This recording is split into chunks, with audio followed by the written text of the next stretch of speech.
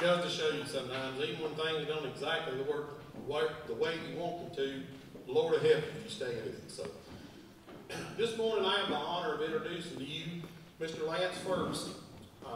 Lance is one of our missionaries. He and his family have been serving the Lord in the country of Ecuador for several years. And my understanding is that Lance and his family are in the process of moving to Africa, and I'll let him explain all of that to you. But they are in the process of doing that. Lance's mission is one that this church supports. If you go back into the hallway and walk down, you will see Lance and his family's picture up on the wall. You will also see, I forgot to have Jim tell you in the announcements, there's a bulletin board in the hallway with pictures from the roping. And there's some really good ones, especially the ones with all the ladies sitting behind the concession stand going. Lance, you want to come on up here, bud? Lance is a local guy. If you don't know Lance, Lance is from Pleasanton. I went to school, in fact, with my wife and her family. So some of you may know him already. Everybody, let's give Lance Ferguson a round of applause. Thank you, sir. Well, good morning. It's good to be with you this morning. As Chris mentioned, my name is Lance Ferguson, and my family and I are missionaries that the Cowboy Church here in Wilson County partners with to make disciples of people from all nations, people from other cultures, that they would know and love and walk with Jesus. So if y'all could pull up the picture there of my family. As Chris mentioned, I grew up in Atascosa County. I hope y'all won't hold that against me. We did too. What's that? We did too. Oh, many of you did too. So I came to faith in Christ as a college student at Texas Tech University as a freshman in college. I was raised in church. Would have told people I was a Christian growing up, but I didn't believe the gospel, and I found that out. My freshman year of college, I went to a college ministry service, and the college pastor shared the gospel really clearly, and I remember just very clearly saying, I did not believe that message before. I have not believed that message. I not believe it now, and the Lord saved me. I trusted in Him, trusted in what He did through His death and resurrection to save me, and the Lord helped me grow in Him from that time. One of the things that He did was I had the opportunity to interact with a lot of international students at that time through where I was working, and started to grow in a passion for wanting to see people from other cultures come to know Jesus. I met my wife at a Christian camp, Sky Ranch, up in East Texas, and she had always had a passion for missions and wanting to work in other cultures. So this is my wife, Tiffany, and our children, Nasarian, Selah, Ezra, and Magdalena. They're not with me this morning. We're trying to be a little bit careful because we're hoping to fly out in about a month. And we have to have negative COVID tests to be able to get on the plane. If any of us show up positive, we can't fly. So I'm trying to be a little bit careful, so they're not with me this morning. But it's a joy to be with you this morning, to be able to share a little bit about what the Lord has us doing overseas, and to encourage you, to say thank you. We appreciate that you're a partnering church with us. Together we can work so that the Lord can make Himself known and strengthen the church around the world. So as Chris was saying, we had been in Ecuador. We originally started in missions in Rwanda in East Africa, but had some medical things that came up, and we needed to look for a place with a higher level of medical care.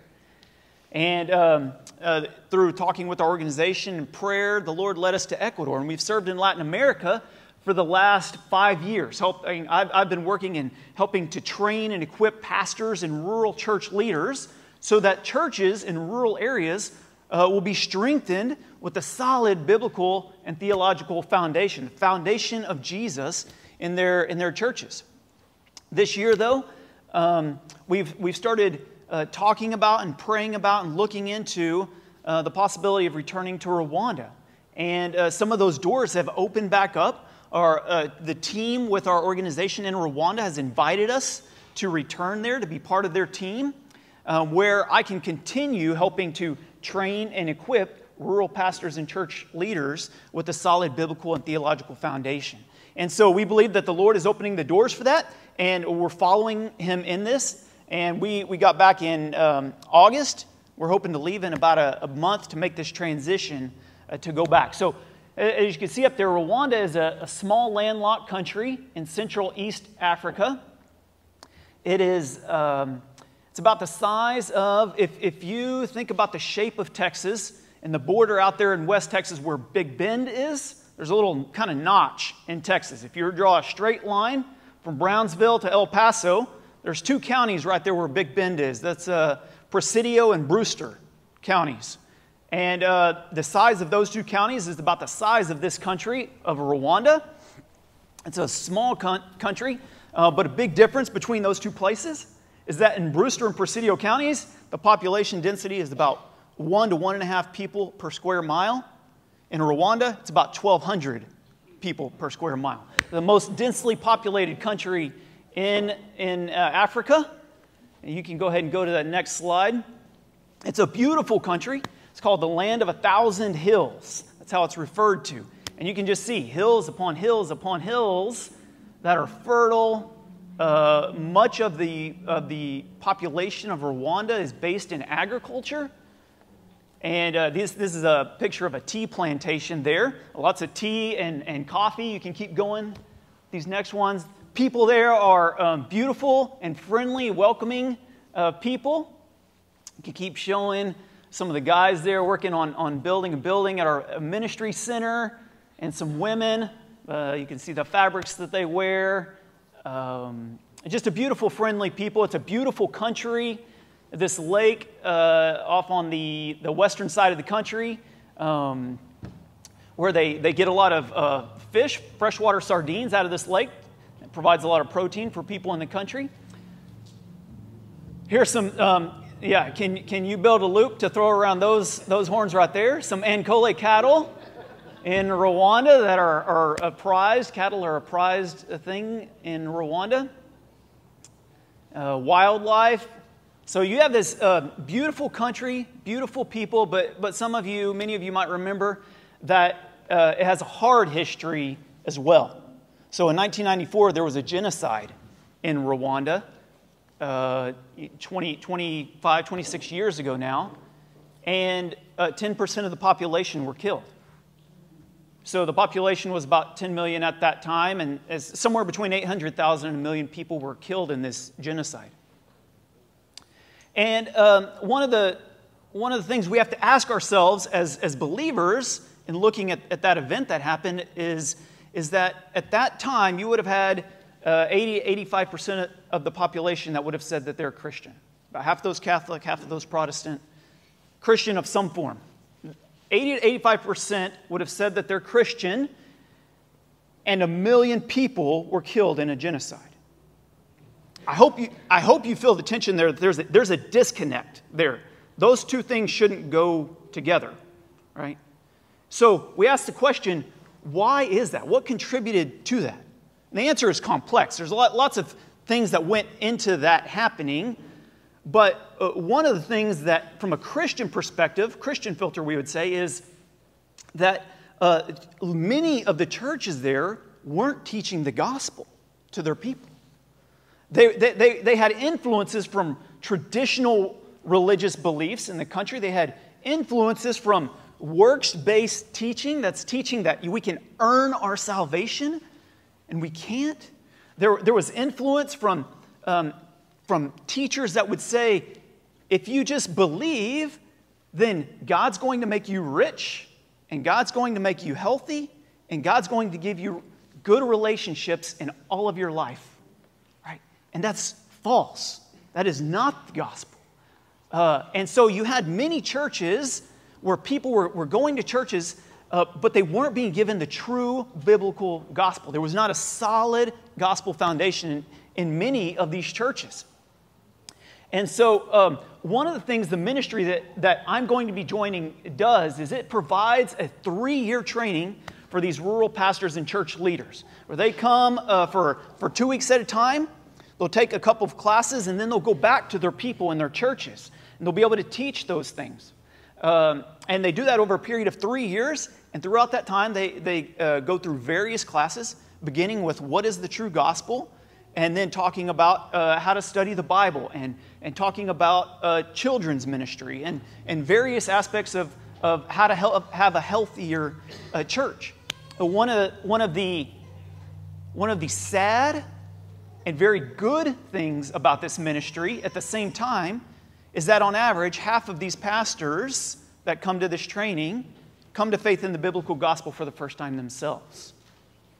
So you have pastors that are already pastoring churches, teaching hundreds and perhaps thousands of people within a class of pastors, and half of them had not believed the biblical gospel when they started.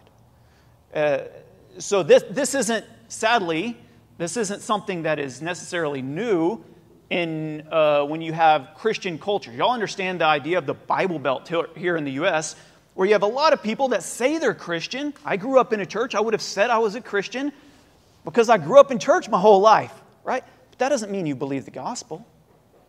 That doesn't mean you trust in Jesus and what He's done for you through His death and resurrection, right? And that happens in churches as well as in individual lives. And so that's a sad thing that these pastors haven't known the true gospel, the biblical gospel, and haven't been teaching it. But that's a good thing also, right? That God is equipping these men to now have life in the gospel and be able to share that. Can you imagine a pastor who hasn't believed the gospel and who's been teaching some type of moralism in his churches comes back and tells his church, I've been teaching you wrongly. I've been teaching you false things. We're not saved by what we do or the bad things that we avoid doing. We're saved by Jesus and Jesus alone. You can imagine the type of life and transformation that brings to people in their congregations. And so I'm going to be, Lord willing, by His grace, working with these pastors and church leaders so that these churches will be strengthened. My wife hopes to work with women and children in the area that we're living to do evangelism and discipleship in those areas. And we appreciate you being a part of this with us. So we appreciate your prayers as we get ready to head out in about a month. Make all this travel during this COVID restriction time there are some challenges with that. But more so prayers that we would walk with Jesus daily. That's our biggest prayer request, because God uses us out of, Jesus said it this way, I am the vine and you are the branches. You can do, well, I'm losing the verse in my mind, but you can do nothing apart from me. I'm kind of paraphrasing that right there. But you can do nothing apart from me unless you remain in the vine. So the biggest prayer request is that we remain in Jesus and walk with Him daily. But prayer request that we find the right ministry relationships there and are involved with the right type of people so that the gospel can be furthered in Rwanda. We're going to be in the book of Hebrews this morning. Hebrews chapter 11, if you have your Bible. I invite you to open up to there.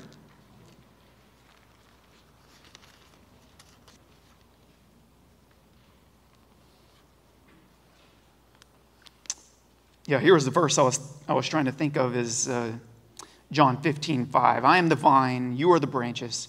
Whoever abides in me and I in him, he it is that bears much fruit. For apart from me, you can do nothing. So we want to live and minister out of the fullness of walking with Jesus. So Hebrews 11, we're going to be talking about how God's people endure by faith. How do God's people endure by faith? And specifically in Hebrews 11, if you've read Hebrews 11 before, it's sometimes called the Hall of Faith. It's these examples of Old Testament saints that we look at. And in this context, it's how do they teach us what it means to endure by faith, to live by faith? We're going to be reading from verses 13 through 16. Will you pray with me before we begin this morning?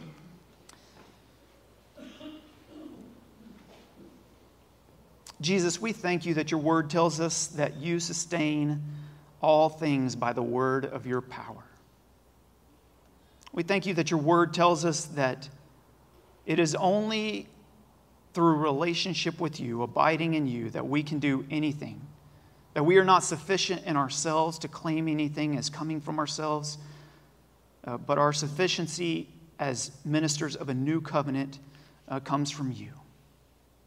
So we thank you that you use us in our weakness, that your strength may be displayed. And I pray that you will do that this morning. As we open up your word, as we look into your word, would you speak through your word to bring life, to bring growth, to bring correction where we need it, for your glory and for our good and the good of this church, I pray in Jesus' name. Amen. Hebrews 11, 13 through 16.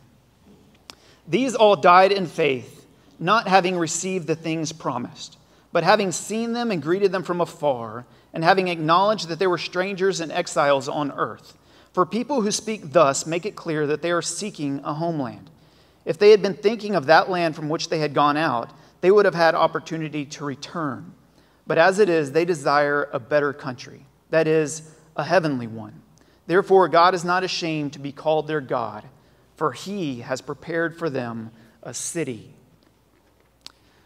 So just a bit of context here. The author of Hebrews is writing to Christians who are facing suffering and persecution for their faith in Jesus. And there's a temptation on their part to say, should we abandon our faith in Jesus so we don't have to have such a hard life? So we don't have to endure these persecutions and these sufferings? Should we revert back to Judaism so we can be like the Jews who are not being persecuted right now?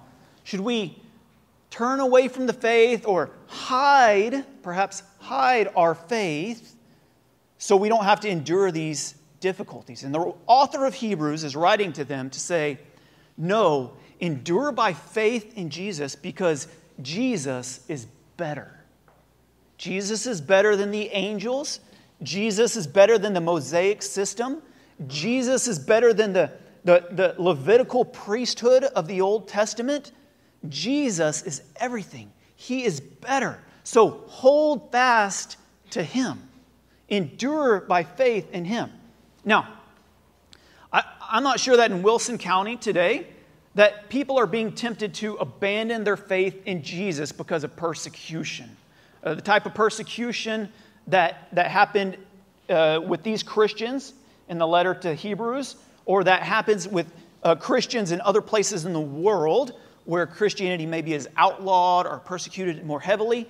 I'm not sure that we're facing that, but there might be temptations for Christians in Wilson County to think, I'm going to be a little bit more quiet about holding to Jesus so that I don't endure the scorn of these people. If they know that I'm a Christian, they might make fun of me. Or if these people know that I'm a Christian, they might say things about me that I don't like. There might be a temptation to hide the fact that we're Christians. Or to say, you know what, I'm a Christian, but I also want to enjoy some things in this life that I know I shouldn't, but I'm going to try to live on both sides of the fence.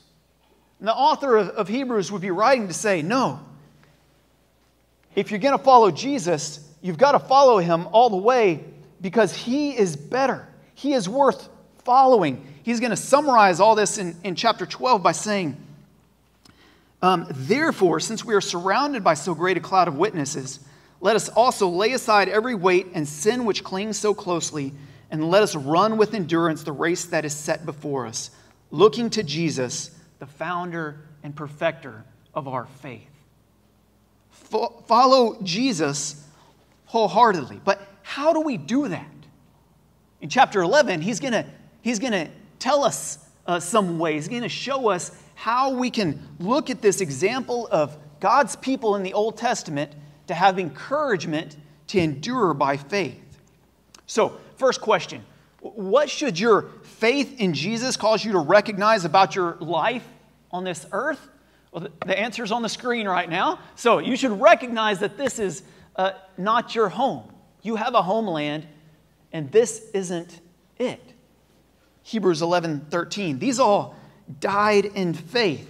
Well, one of the things when we're teaching pastors and church leaders overseas, when we're talking about Bible study, one of the things we do is simply say, we've got to ask questions about the text, right? We've got to ask who, what, when, where, why, so we can learn more about what God is trying to say to us. So when it says these all died in faith, well, who are these? Who are the these that the author of Hebrews is talking about?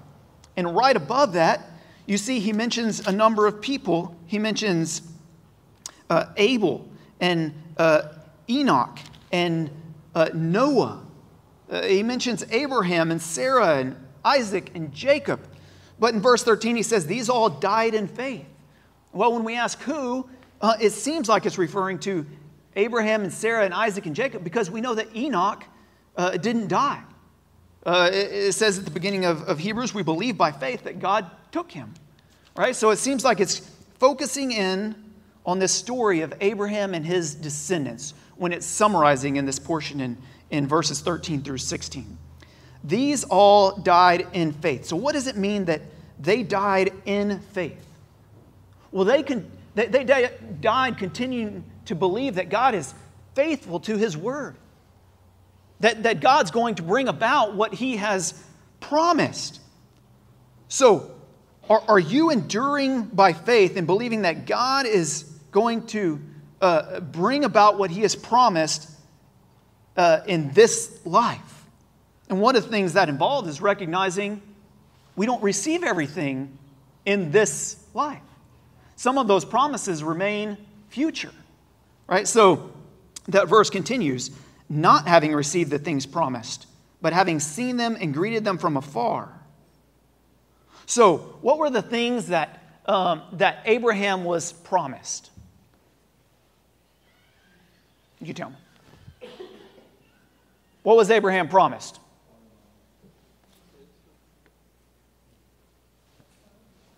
What's that?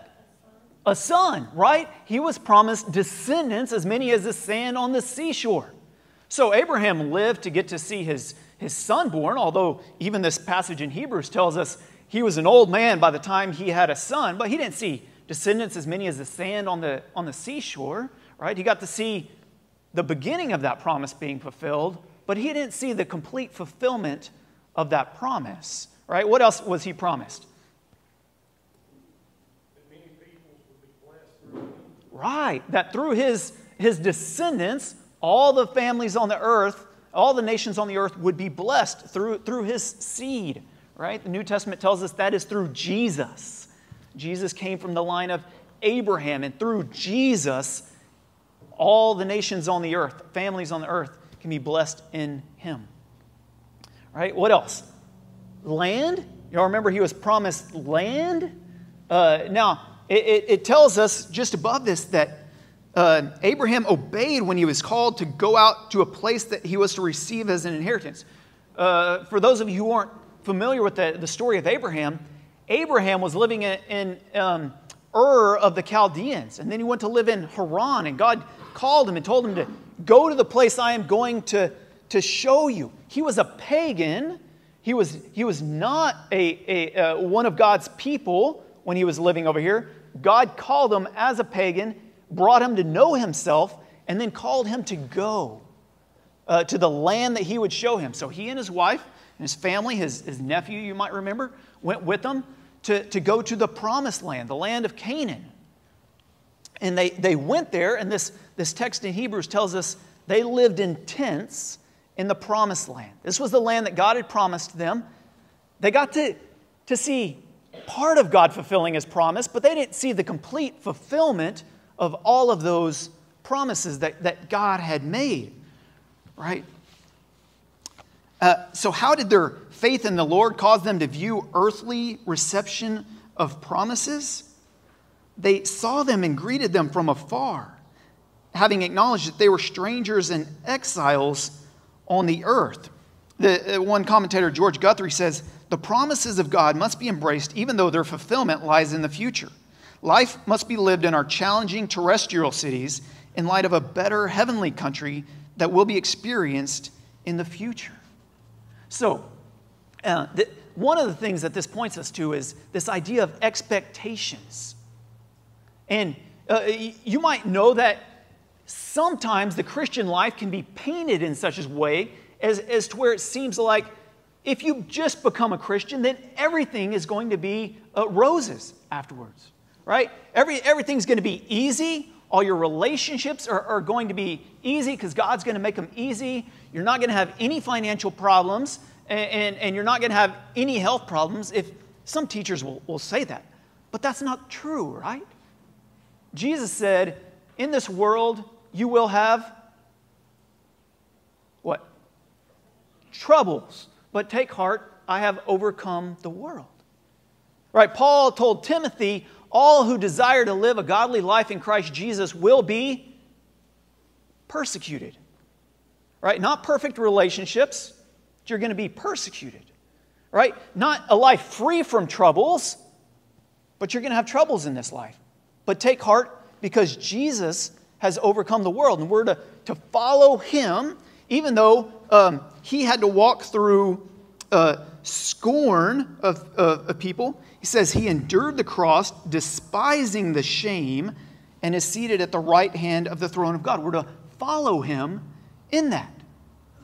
But when we're sharing the gospel with people, we should be careful to tell them, look, embracing Jesus doesn't mean that you're not going to have any troubles in this life, right?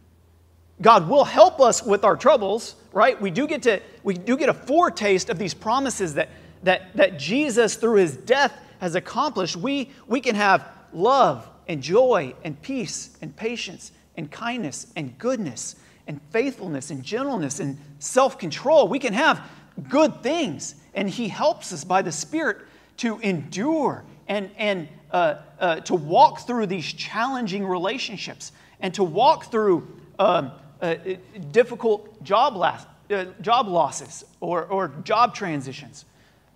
He helps us when we get a difficult diagnosis, but it doesn't mean He eliminates the diagnosis always in our life. Sometimes He can, right? Can God heal us miraculously from whatever? Absolutely. Does He always do it? No. Right?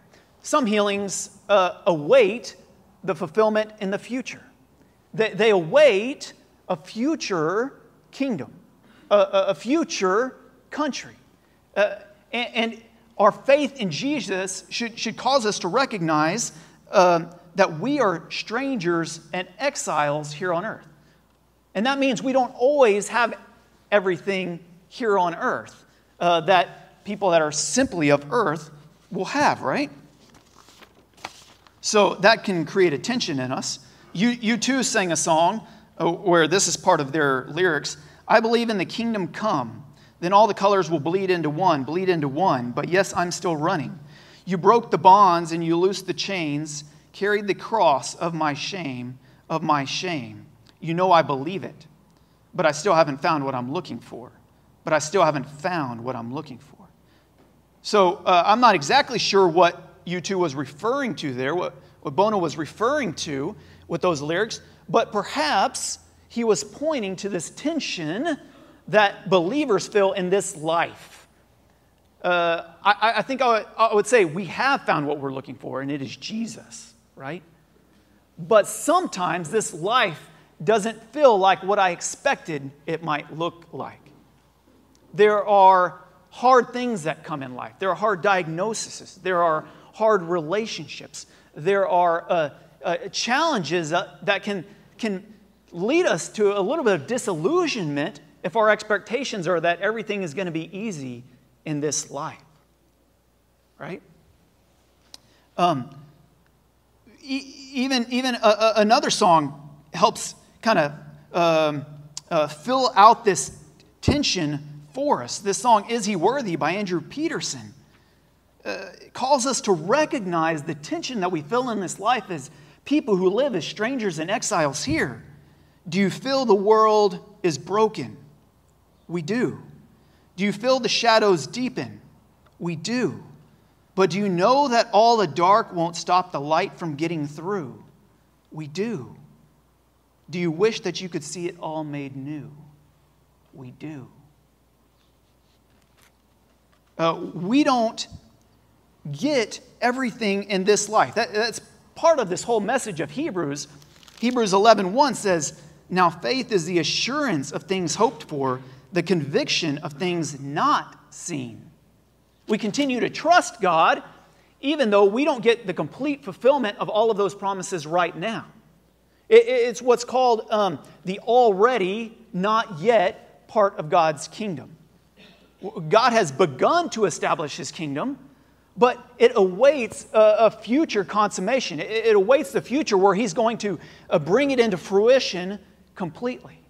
And we should long for that future kingdom as we pass through this life as strangers and exiles.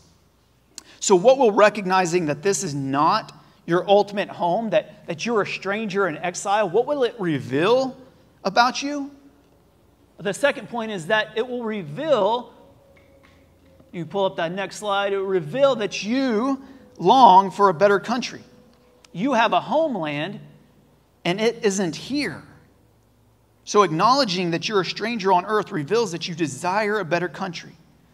Verse 14 says, for people who speak thus make it clear that they are seeking a homeland. What is thus? If we ask questions about this text again, what is the thus?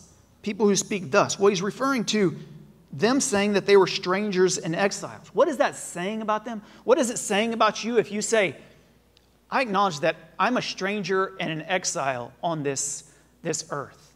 Right? Here in Wilson County, you might have a good life. You might have your ranch, your piece of dirt here. But I hope, as a believer, you feel the tension that this isn't everything that there is, right?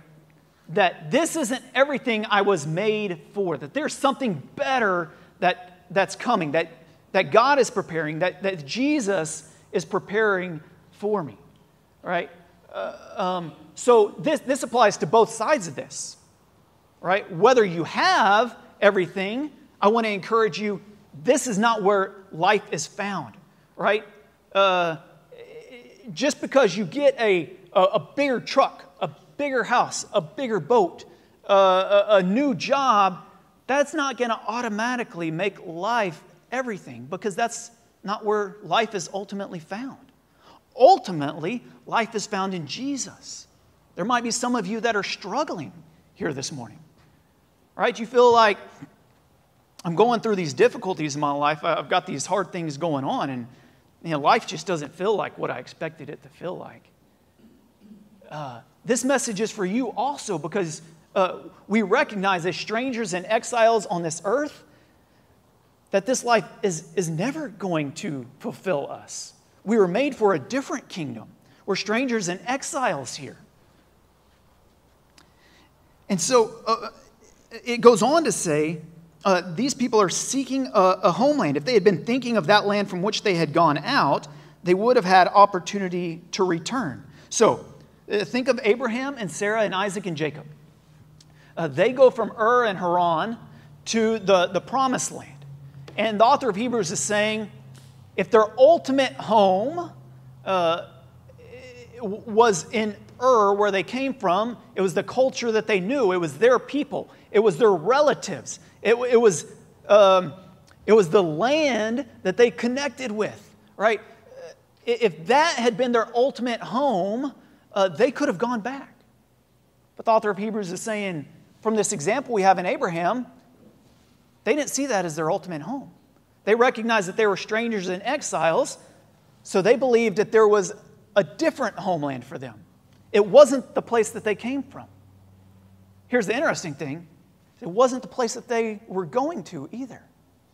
The promised land wasn't the ultimate home of Abraham and Sarah and Isaac and Jacob. And you might say, well, wait, I thought the promised land, that's the good land, right? That's flowing with milk and honey type land. Yeah, it is. It's the land that God promised them. But it's not ultimate.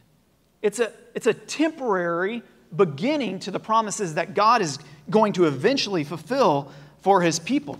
So another commentator, F.F. Bruce, says, the earthly Canaan and the earthly Jerusalem were but temporary object lessons pointing to the saints' everlasting rest, the well-founded city of God. Those who put their trust in God receive a full reward. And that reward must belong not to this transient world order, but to the enduring order which participates in the life of God. Verse 16, but as it is, they desire a better country, that is, a heavenly one. They're longing for a better country. They're walking through the promised land, and they're longing for their ultimate home, the ultimate land, the ultimate country, not simply what is temporary here. So I was listening to the radio a few weeks back, and I heard the commentators on the radio talking about this show, The Real Housewives of such and such place. And I haven't seen the show, but I have kind of this idea in my mind of what the show might be like. And this lady mentioned on there, we like this show. I guess she was trying to speak for women, but she was saying, we like this show because we long for that lifestyle. We long for that type of life. I hope you don't long for that type of life. I hope the life that you long for is the life with the Lord. The eternal life that He is preparing. I hope that is the longing of your heart. And you acknowledge, if I believe in Jesus, He has adopted me as His child. I belong to Him. I'm part of His family. And He is preparing a place. I get to enjoy some of the fruits of that now, right? You have your brothers and sisters in Christ here in this church right now, and that's part of what we get to enjoy as believers. We get to enjoy the Holy Spirit in our lives that brings us peace and comfort that helps us, right? But we await the fullness of that in the future. So the book, the Pilgrim's Progress, illustrates this really well. So for those of you who don't know, Pilgrim's Progress is a book about someone who becomes a Christian and he's living his life on this journey. It's an allegory. And he's going from the city of destruction to the celestial city. And he stops along the way at the house of the interpreter, who shows him these doors of scenes that will help him in his Christian life. And one of them that he stops at is the story of passion and patience. And he says this, I saw moreover in my dream that the interpreter took him by the hand and had him into a little room where sat two little children, each one in his chair. The name of the elder was Passion, and the name of the other Patience. Passion seemed to be much discontented, but Patience was very quiet. Then Christian asked, what is the reason for the discontent of Passion? The interpreter answered, the governor of them would have him stay for his best things till the beginning of next year, but he will have it all now. But Patience is willing to wait. Then I saw that one came to Passion and brought him a bag of treasure, and poured it down at his feet, the which he took up and rejoiced therein, and withal laughed Patience to scorn. But I beheld but a little while, and he had lavished all away, and had nothing left him but rags.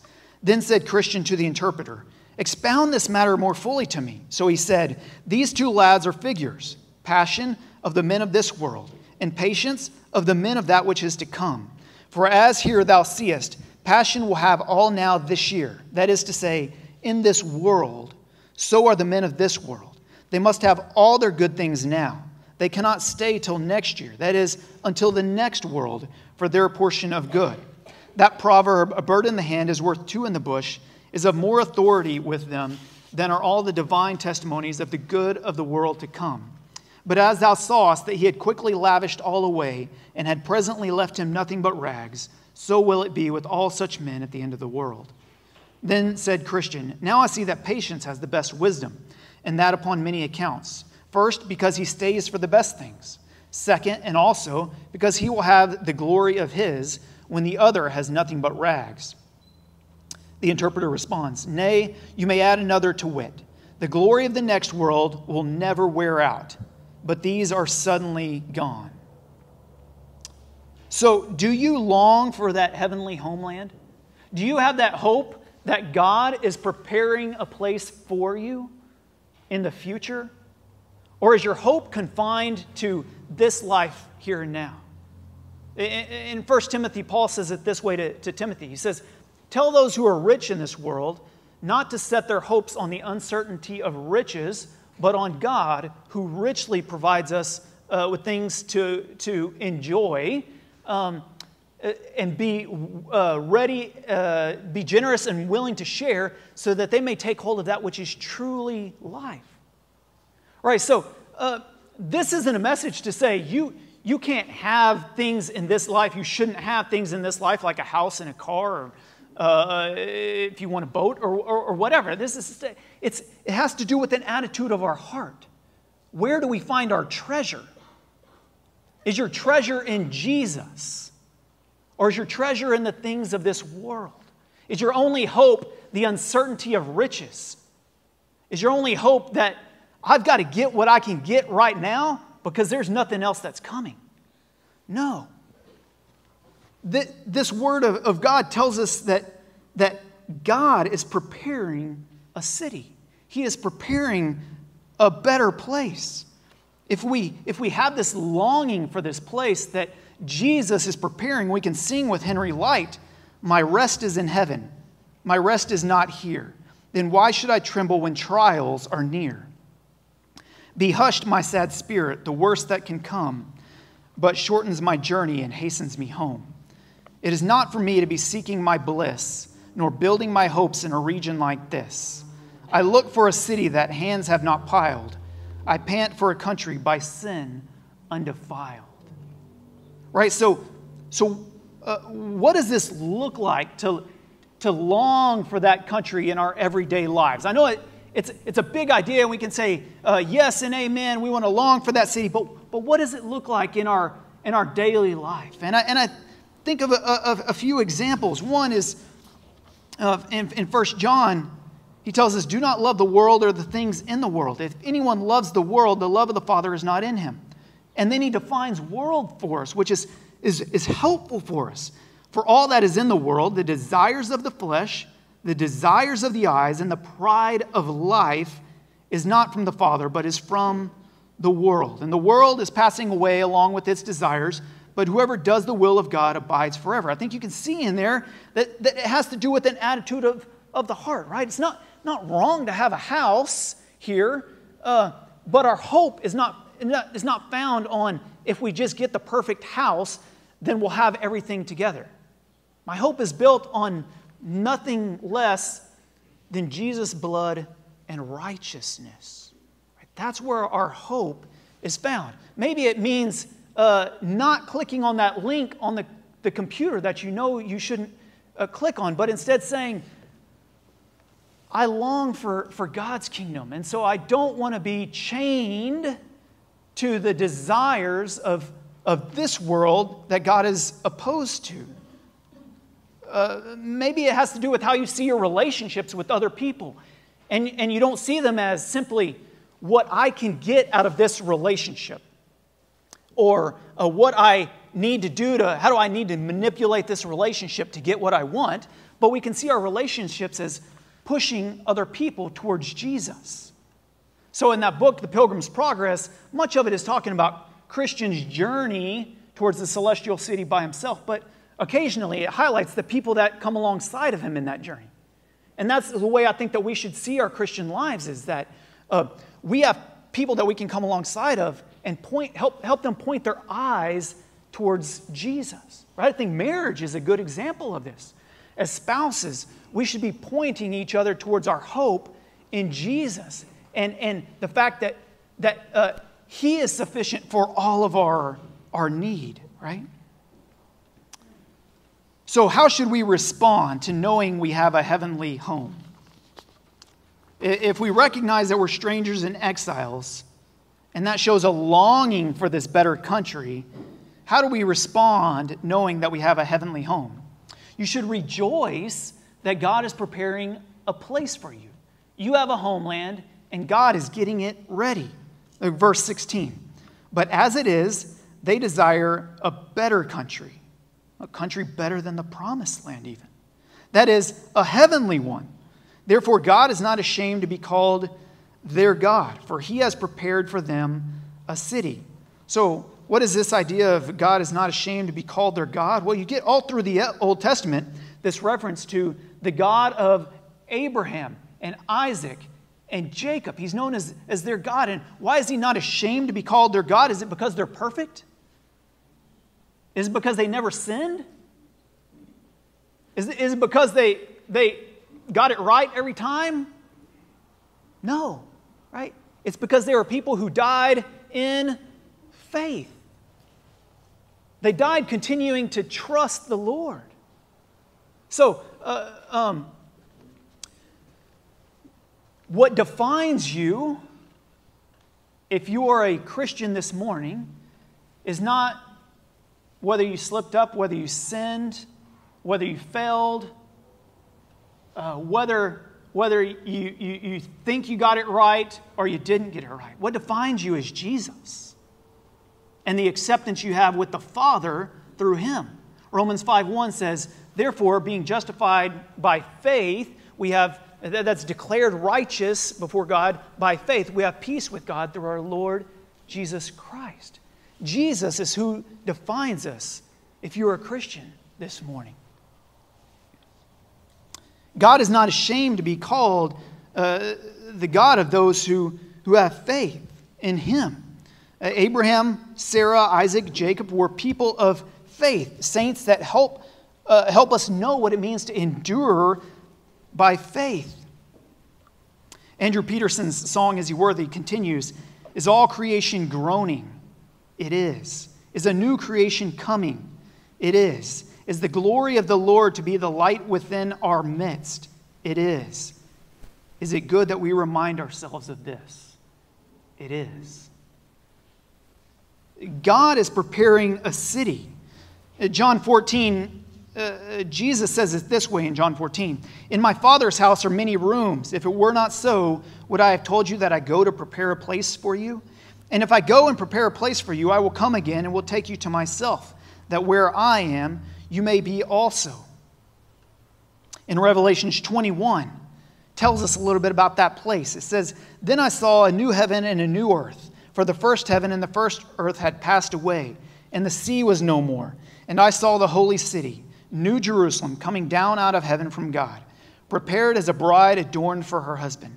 And I heard a loud voice from the throne saying, behold, the dwelling place of God is with man. He will dwell with them, and they will be His people. And God Himself will be with them as their God. He will wipe away every tear from their eyes, and death shall be no more. Neither shall there be mourning, nor crying, nor pain anymore, for the former things have passed away. A good place. The far green country under a swift sunrise, as J.R.R. Tolkien would have said. A place without tears and a place without sin. And not just the sin of other people that we feel have hurt us and may have hurt us in our life. It will be free from that as well. But it's a place that's in which we are free from our own sin as well.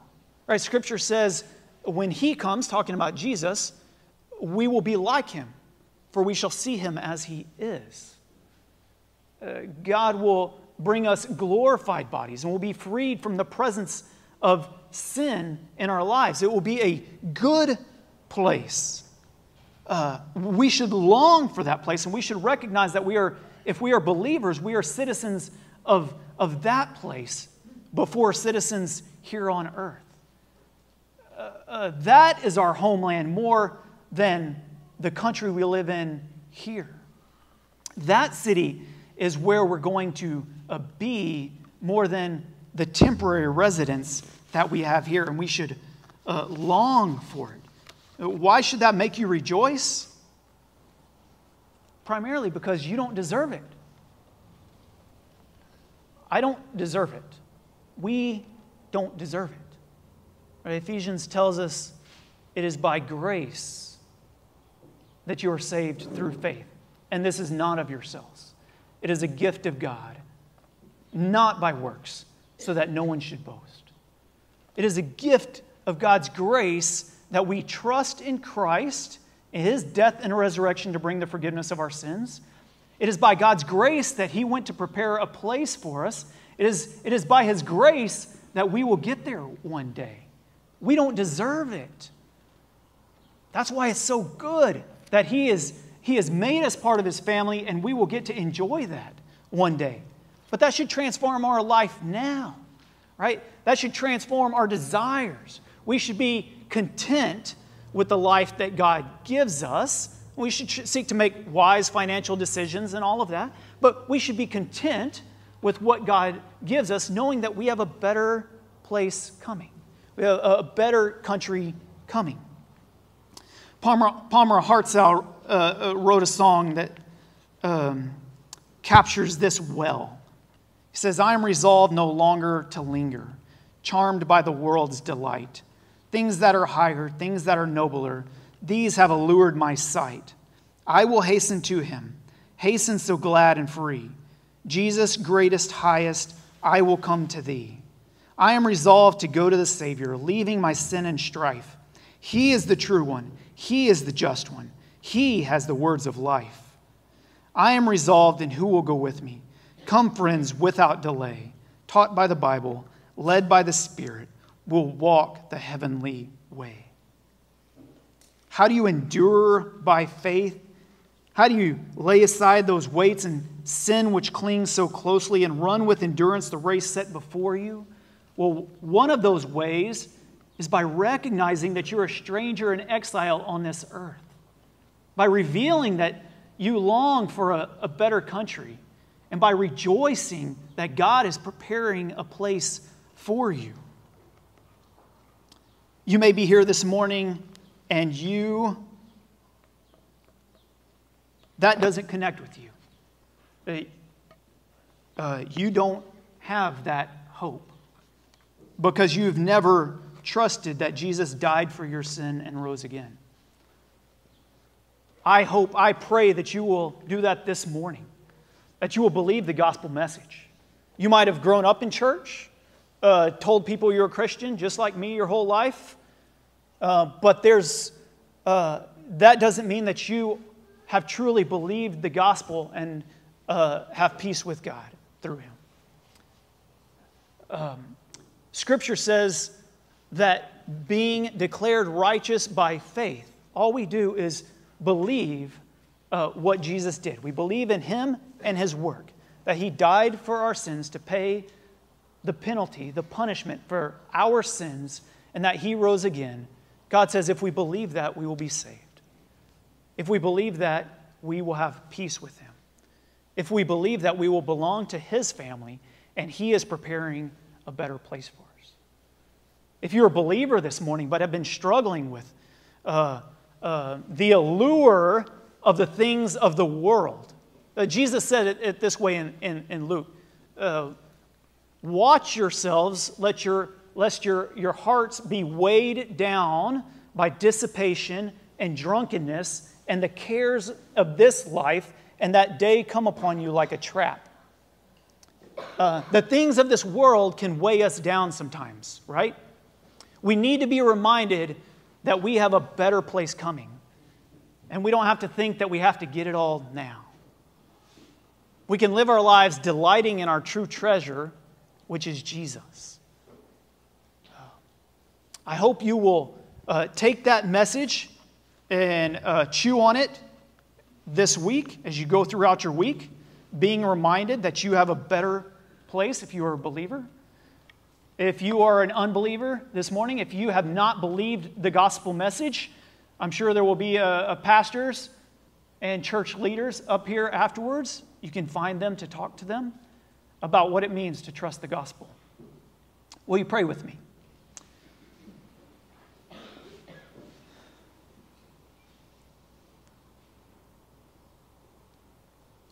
Father, thank you that you have made us your children, allowed us to be your children through faith in the person and work of your Son. Thank you for your grace that saves us. Thank you that through him we are made new creations and we are made citizens of a new country. Thank you, Lord, that you are preparing that place. Thank you, Jesus, that you left to go prepare that place for us. Thank you that our ultimate hope is found in you, Lord, and not in this world. Will you help us, Lord, to treasure you above all else, to love you with our whole being? For your glory and for our good, we pray in Jesus' name. Amen.